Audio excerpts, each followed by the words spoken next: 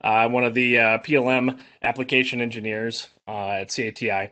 We'll be talking about new product development using SOLIDWORKS data management tools today, and that's primarily going to be PDM and SOLIDWORKS Manage. So we'll get into that in a minute. I've been doing SolidWorks now for started using that in about 2008. I got into data management and PDM back in the enterprise PDM back in 2010, and worked at a global company where we had locations all over the world, where I was able to be the global system CAD system administrator for PDM and global CAD admin. For the last few years, I've been helping folks as an application engineer and a strategic solution consultant to basically come up with ways to make their processes, their data management more manageable. And so hopefully today we'll be able to take us through a few things. We're going to start out in PDM Pro, look at some project management options that we have available in there. And right away, PDM is not the first place you think of for product management, but we just want to show a few things and make sure that we're getting the most out of our PDM Pro system with our with our project management. So many management words. Wow. Next, we'll be going through some project management options in SolidWorks Manage, and this is where it really takes off.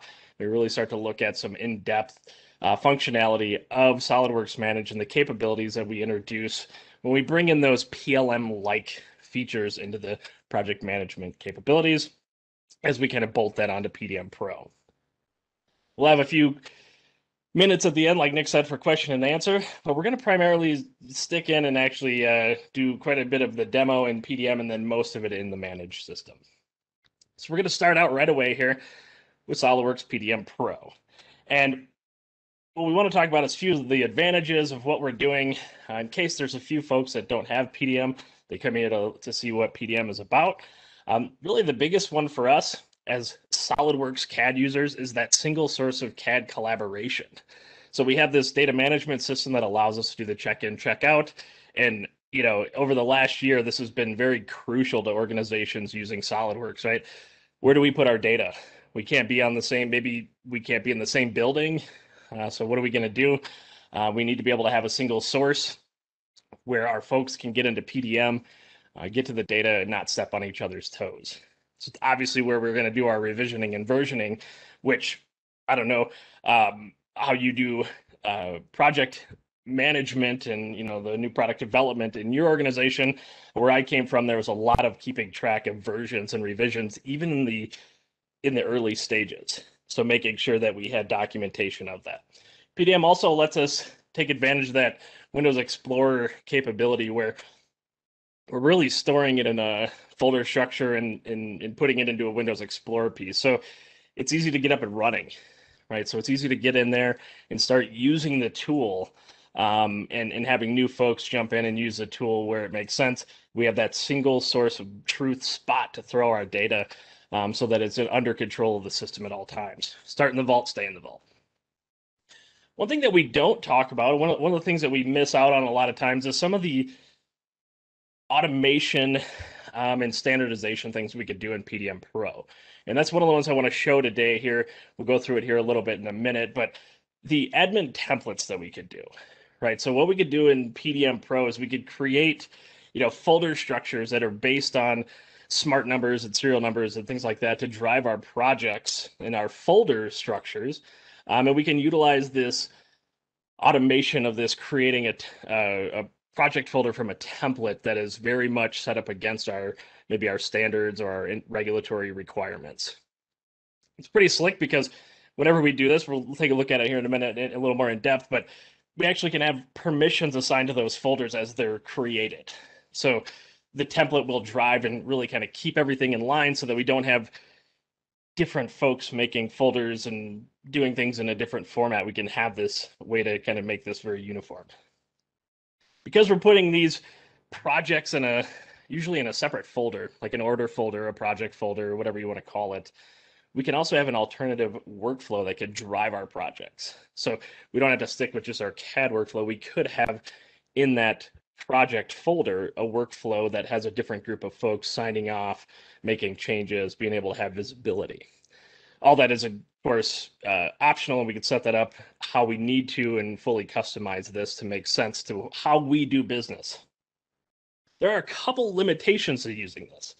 Um, Generally, we see workflows, every day when we're dealing with PDM that, release my CAD file, whatever that, may look like, and they're very document driven.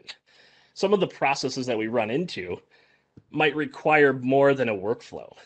We might have a process that needs to get kicked off before the document is ever even created. That's where, we may have a little limitation there if we also need to have other groups outside of, engineering and the folks that have the PDM connection, be able to start process and kick it off. Maybe that file is not even created yet to kick the process off. Another limitation is that, we don't have this built-in ability to do tasks. So we tend to have different systems kind of running our tasks and things like that. We don't have the project timelines or built-in reports and dashboards. But what it does do is it allows us to have that single source of truth, and we can have this uniformed way to create our documentation and our folder structure with permissions and smart numbering. So what I want to do is just take a quick look at this and how it works. And we'll go through this for a few minutes to show how the admin templates work and what we can do with them. So the way an admin template looks to a user, it's actually silly easy as a user. Come in and I right click. Really, I can have it set up anywhere in the vault. So if I jump to a folder I shouldn't be in and try to run a project, it's going to put it in the folder I require in my standards. So if I go in and select it, it's going to put it where I want. So I go in and right click anywhere, select new, go to my first layer, my grouping, which you can dictate based on the menu string in the admin tool, and then pick on my template. I get presented with a nice little template data card. I fill in that information according to what's required. On this one, I don't have anything necessarily required. Some stuff is automatic though. Once I fill in that information, it goes ahead and creates a folder structure with files and folders named according to what the information I captured in that template data card. This is pretty cool because I could utilize this maybe if I don't even have permission to create folders. So if I went into the vault and right click to try to create a folder, my user might not have that, but I could have the permission to run this template and create a folder according to our specification, according to our template requirement. So what I want to do is just take a quick look at this in the real system and kind of do a run through of what this looks like, and then also show the back end and the admin tool real quick, and then we'll move forward.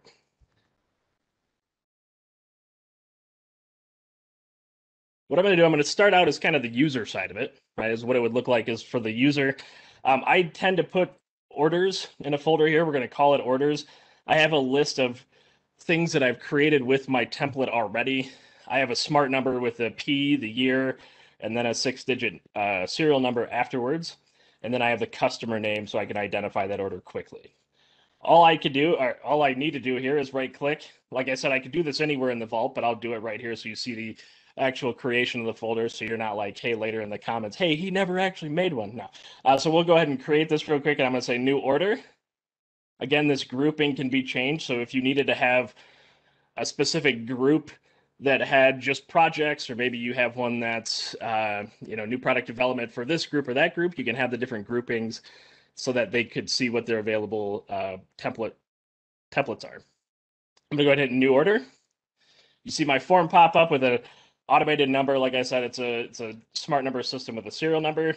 Go ahead, everybody has Salesforce these days, so I'm going to plug in my Salesforce number.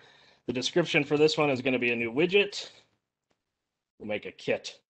And the internal number, give it something here, not a phone number. There we go. My customer, we'll keep it with Acme. What I could do even from here is plug in information that could drive stuff later on in the workflow. So I could select who's going to be notified, who's going to be a part of this or whatever I need to do here. So I'm going to go ahead and pick project manager Dave, pick my project engineer. I'll keep it as myself. I can make a new, a note here that says new widget for 2021. When I hit OK, what's going to happen is it's going to create a new folder under this Acme folder. And it's going to have a folder structure inside of it, populated with some documents that are named based on what I plugged in here. So I'm not telling you you have to remember this, but you should be able to see some numbers here populate to documents. as I plug them in. When I hit OK, it's going to create some documents. It's also going to create a document that I want to show the data card for. So this is an option with the templates that we run. You could force them to just fill out that first card that we looked at and then have the rest of this be silent.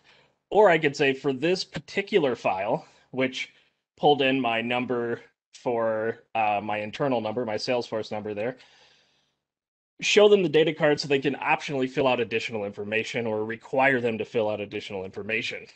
So you have the option to show this or not. That's built into the template when we create the files as well. I'll go ahead at this point and hit create file. Now you can see my second Acme folder right here.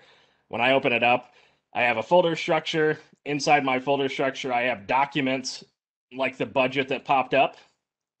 I could have a checklist, maybe for a checklist that needs to be for my project, so I can make sure that that gets done on every single project and name it after our internal number every time. I can even have a specification that includes, this is the specification we need for this particular project, so that could get included with the template that someone has to follow, maybe a testing, whatever, testing spec or a packaging, whatever we need there. Your call. You choose your own adventure at that point.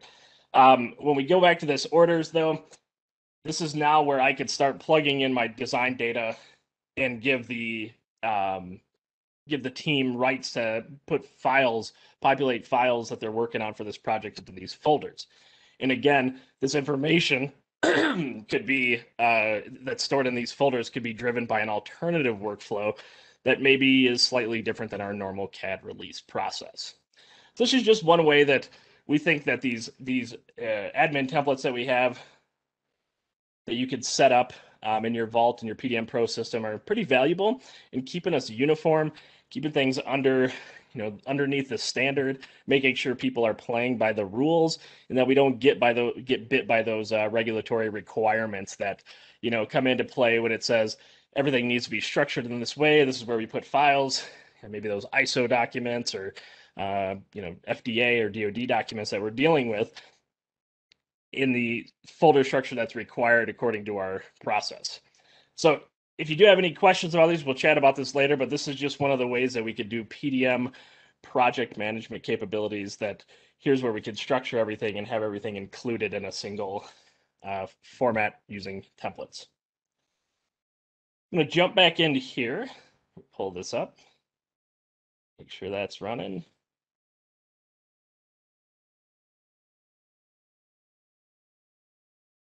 And the next step, we're going to change gears just a bit, and we're going to go into the SOLIDWORKS Manage section. Now, first things first, what is SOLIDWORKS Manage? And I'll run through this very quickly in case there's some folks that don't know what this tool is, but it's an advanced product data management tool. It's more of an item-based, record-based tool than PDM. PDM tends to be a document-driven tool. It extends the capability of our SOLIDWORKS PDM by accounting for project timelines, which one of the reasons why we're here and what we want to look at is the Gantt chart capabilities and the project management piece. We can monitor tasks and assignments in our projects so that when we are in SOLIDWORKS Manage, we can quickly see the tasks and the to-dos that are assigned to a project, so that our project management capabilities are that much more intelligent when we're looking at our workload. We have flexible item management, so we can start keeping track of the bill of materials and the items and things early on in our project. So we have that capability right inside of Manage when we're dealing with that.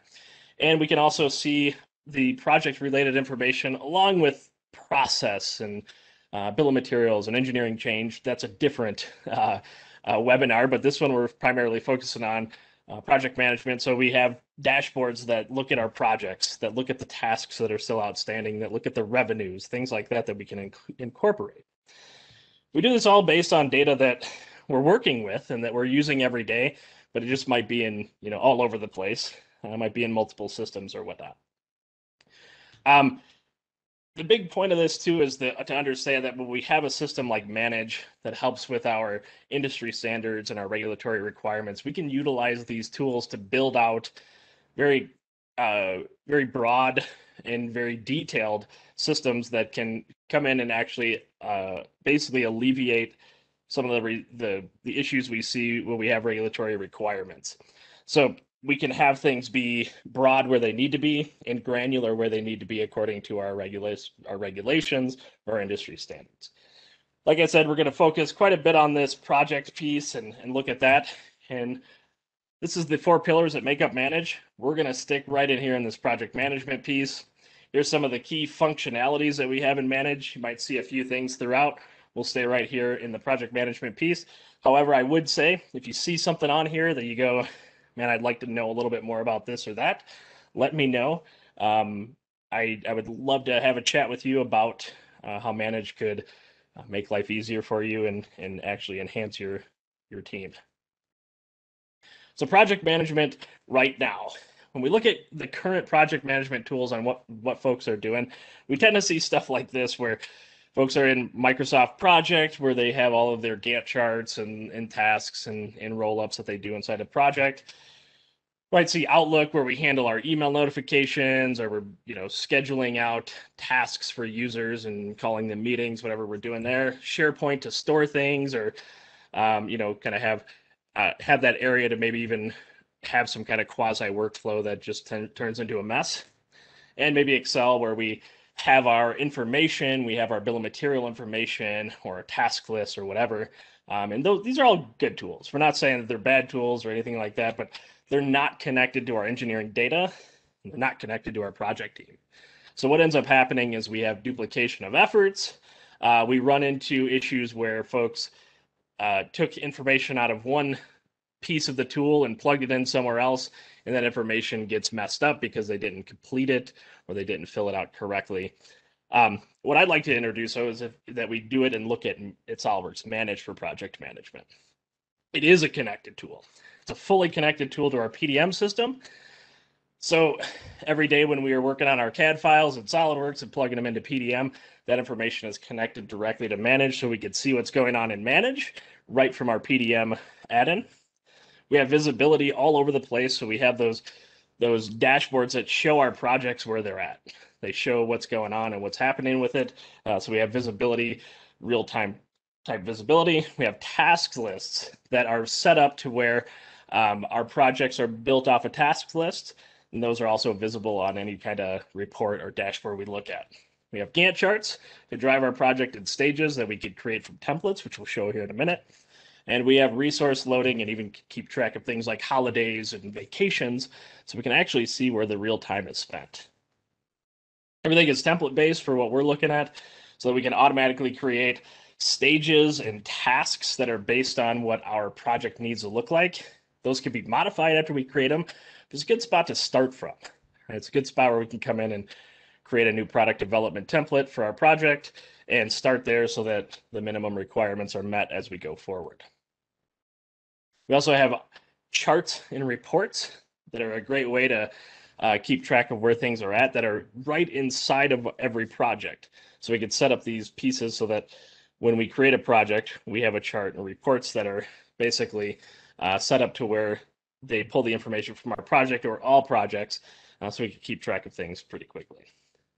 So let's jump into Manage and actually look at some of this stuff in action. Get out of this PowerPoint thing, right? We got to do PowerPoint, but let's get into the tool and actually see it in action here. So what I'm going to be doing is I'm going to be jumping onto our system that is a Manage system. Let me get this blown up. In this Manage system, this is built on this year's version, 2021 Service Pack 3. So if something looks different than what you might be running, that's okay if you're not updated to 2021 Service Pack 3 yet. So this is SOLIDWORKS Manage, and what we're going to do is we're going to start out kind of in this dashboard area to take a look at our projects that we have going on. Okay, so when I look at my dashboards, I have mine set to automatically go to my tasks, which I don't want to be there at the beginning. I actually want to be on my projects first. Go here, go to my projects dashboard. And this is going to show kind of an overview of all the projects I have in my Manage system. I can quickly pick on a project to see where the information lies. Where are we on track? Are we way overdue? Based on the project right here in the description. I can come over real quick and pick on a specific user and see what their load looks like, how late they are, what they're dealing with. Let me get to someone who has some green for once. What we could do is also have based on, filters that say, show me when it's completed, not started. We'll go ahead and see the not started ones.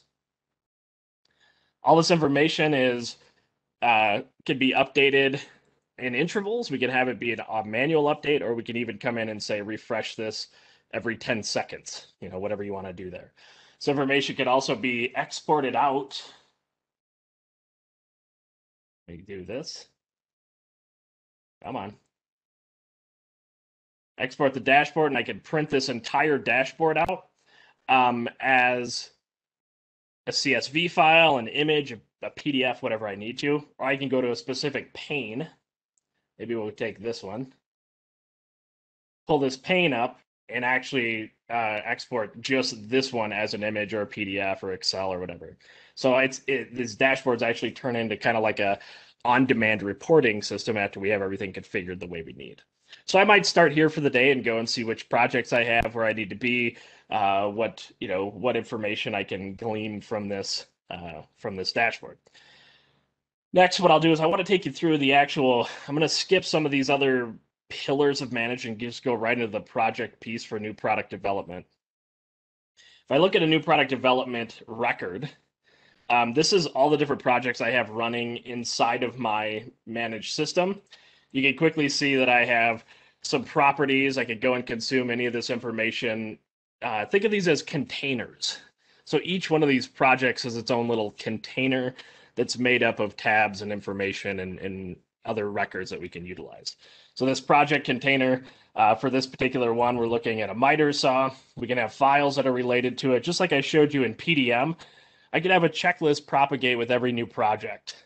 So if I have a new project development plan or checklist that I have to have, I can plug that in so that it meets my requirement of creating that with a template.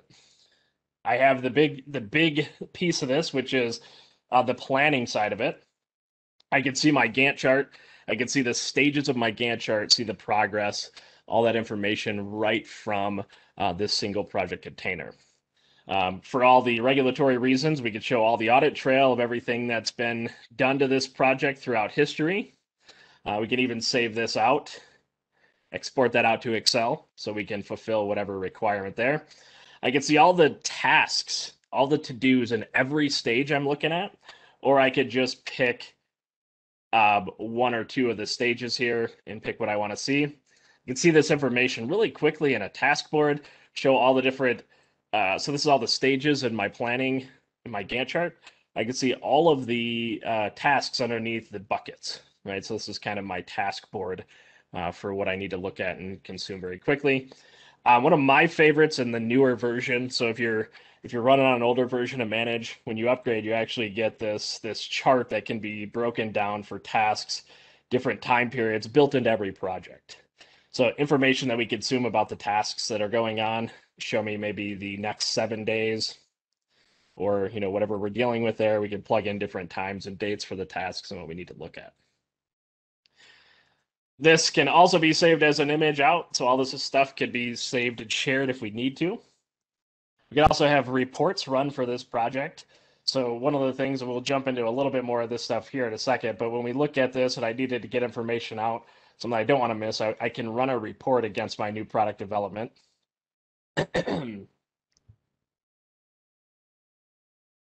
These reports are fully customizable. They can be used downstream for all sorts of things. But I could create these project reports to show the stages, to show all the tasks and the progress that we're dealing with.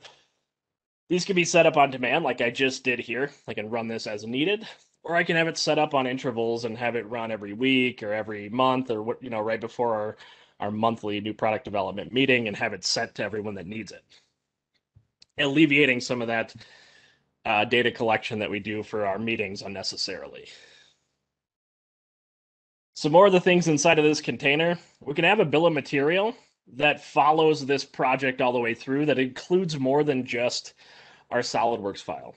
We could have information in our bill of material that maybe just represents something that we buy off the shelf that we don't have a drawing for. It may represent something like a drop of thread lock, like I have here. It could be bubble wrap, plastic bags, whatever, but it could also be other things that we need to account for. Maybe testing specifications. Maybe there's a color for the paint that we need to follow in a Pantone color. We can account for those as records in this system where we don't have to create drawings for a paint color, right, and apply it to our bill of material. These bill of materials could be, grab this. I can open this bill of material in a new window. We can actually do quite a bit of things with exporting these bill of materials as CSV and XML and all sorts of whatnot.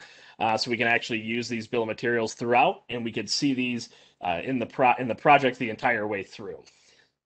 We can also store our project deliverable links here. So when I do have something from PDM, I can actually come in here and add a file to my project and have it be kind of that point in time where I attached it at that version, the revision, and that stage. So this particular one, I had my engineers apply this file and attach it in the planning stage. So the engineer that was assigned the task to create the models attach those as a project deliverable to the project. So I could go see those files right inside of PDM. What we could do is actually move these files around if we needed to, do whatever we need. The next thing that I like to say, this is something that I think is pretty nice in Manage that you don't see a lot of other places. These are special objects. So in this particular case, we have things like project issues and risk management. It's something that's required in my regulatory requirements, is that I need to have some of these items accounted for according to my standard procedures. So what I could do is actually come in here and have a risk and come in and just say, I need to run a new risk. I probably need to check this out. Hold on. Here, let me check that out. Sorry. It protected me against changing it. It was checked in. That's good. Go ahead and hit new. And now I can actually plug in a special object like a risk. I can have attached files to it. We can have tasks against it. We can plug in information. Maybe this is a broken machine in the shop that's needed for this project. Probability is 5, and the impact, let's give it a 3. Okay, we'll hit save. And it'll do some of the calculations and the properties for me. It unlocks some other things. I can attach a file if I needed to from even outside of the system, right? So I could go and attach something for my email. I could attach something from a vendor, whatever I need to do. I can run a task against my project, against this one item, this risk, okay? So hit save and close.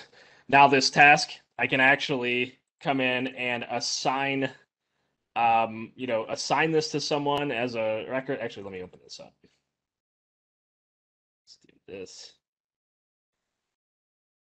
Assign a task, and we're gonna say find new parts for fix.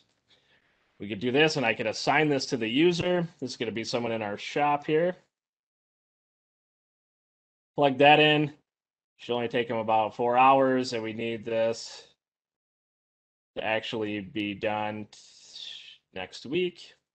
So now when we save and close that, that has actually been now sent and assigned, so that task can now be done by the other user. So instead of blindly sending an email, they can now come in and see this task right inside the project they're working on.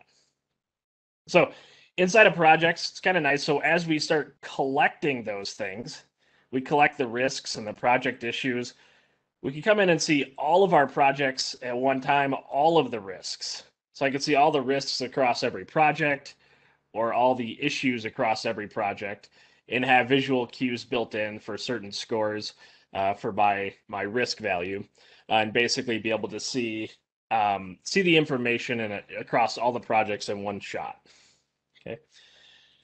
So with this project management piece, the other part of this is that it's not just built for engineering. We can utilize tools, which we're not going to get into a ton of it right now, but we'll look at, you can utilize web browsers to run some of these things and to get in and sign off on tasks.